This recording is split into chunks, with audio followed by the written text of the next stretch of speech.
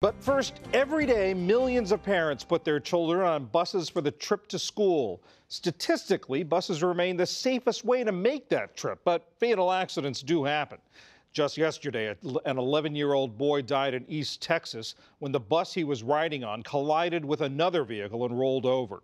Special correspondent Lisa Stark reports that a record number of states are trying to improve school bus safety, part of our weekly series, Making the Grade. Get in, put your seatbelt on, guys. This is a sight you rarely see on a school bus. Students buckling themselves in. You feel safe when you put your seatbelt on. The school bus transportation, we carry the most precious cargo, right? Chris Hafizadeh is the director of transportation for the Austin, Texas School District. 5 years ago, the district decided every new bus it bought would come with lap shoulder belts at an extra $8,000 per bus, and not because there'd been an accident. We thought that, we always ask our kids when they get inside the car, put on their seatbelts. So to carry the culture inside of our school buses, it does add to additional safety. But most school districts have decided against adding seatbelts. In Montgomery County, Maryland, buses carry 100,000 students a day, and there has never been an accident in which a student rider died. Buying new buses with seatbelts would cost an extra $1 million a year. Transportation Director Todd Watkins says it does not make fiscal sense. Is that a tough position to take, to try to explain to people? It is, because when you're talking about anything that's involving safety, how can you be against it?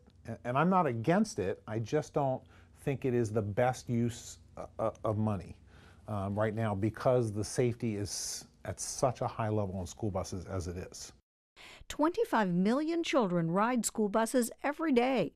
Accidents claim around 5 to 6 lives a year.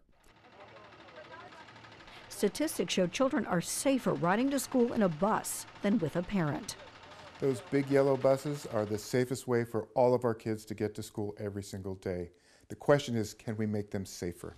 Mark Rosekind headed up the National Highway Traffic Safety Administration, or NHTSA, under President Obama. That agency regulates school buses. Rosekind shocked school officials by advocating something no other NHTSA director ever had. 3-point seatbelts should be the norm on all new school buses, because we're talking about trying to save every life. But districts argue they're getting a mixed message. There is no federal law requiring seatbelts on buses, and NHTSA has concluded, quote, that large school buses without seatbelts do not pose an unreasonable risk of death or injury.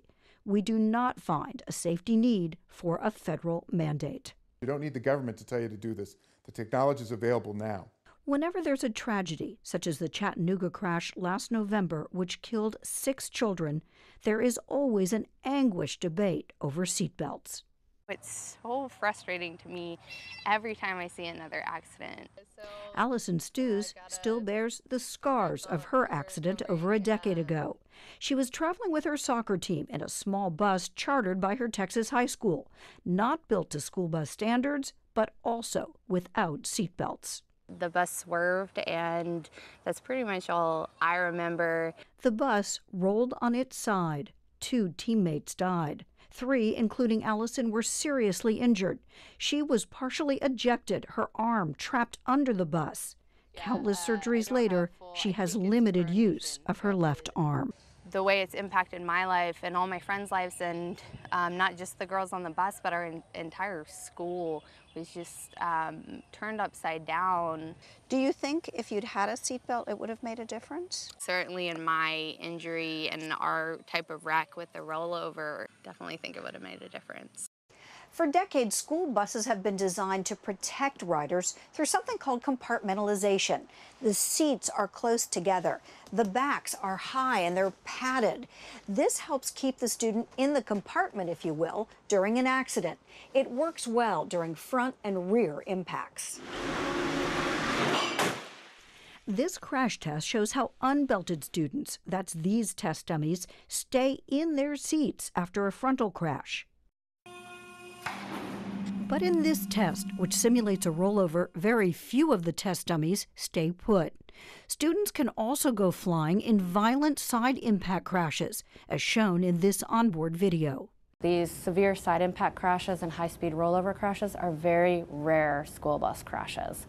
But when they do happen, we find that the children are vulnerable. Lap shoulder belts reduce that vulnerability, according to Kristen Poland. She's with the National Transportation Safety Board, which investigates school bus crashes. In this case, we had a single vehicle that left the roadway, impacted a pole, impacted several trees. This 2014 crash in Anaheim, California, injured the driver and 9 students. No one died.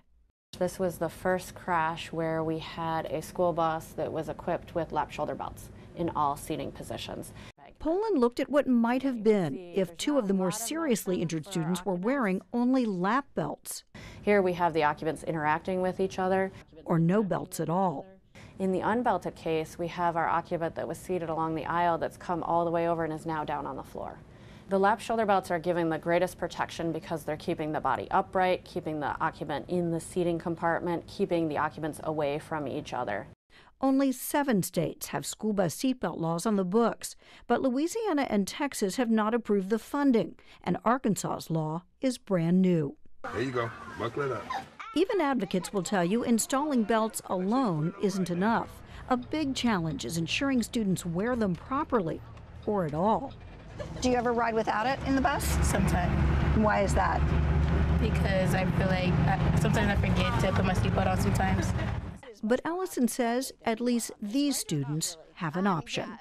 I didn't have the choice to sit there and buckle myself up to protect myself.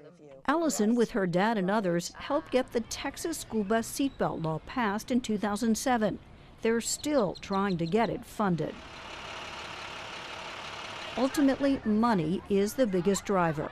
Education dollars are scarce, and few districts believe it pays to have students buckle up. For the PBS NewsHour and Education Week, I'm Lisa Stark in Austin, Texas.